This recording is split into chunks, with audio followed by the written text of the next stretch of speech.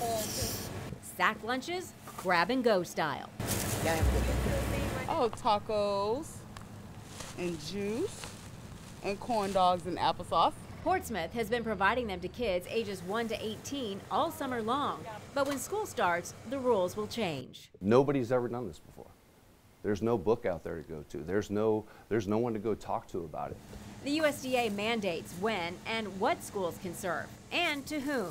You have to prove you're a student. So we're still working on all the logistics, obviously, but we're planning right now to do an ID card for all the students. Jim Gelhoff says Portsmouth's plan will allow kids to pick up breakfast and lunch at the same time, either from one of the designated school buildings or from a bus.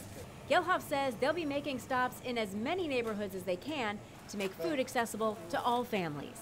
Yes, it's very important to me. We need more meals like this for our kids during the times that, we're struggling right now.